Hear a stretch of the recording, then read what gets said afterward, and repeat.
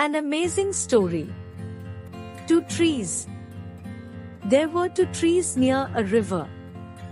A small sparrow was passing by that way.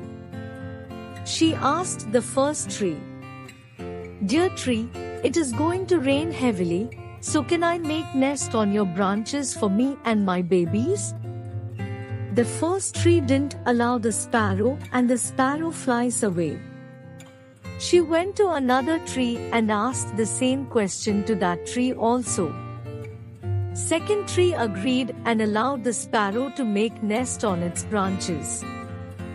Another day, it rained heavily and the first tree broke from its roots and flows down with rains. When the sparrow saw this, she went and said the first tree, "You got punished for rejecting me to build nest and your rude behavior."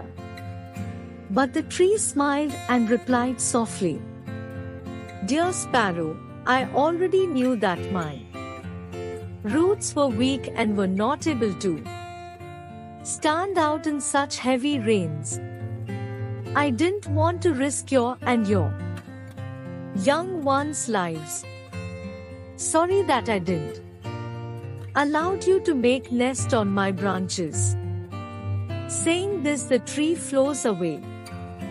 Sparrow felt sorry for that tree and for judging it without knowing the truth.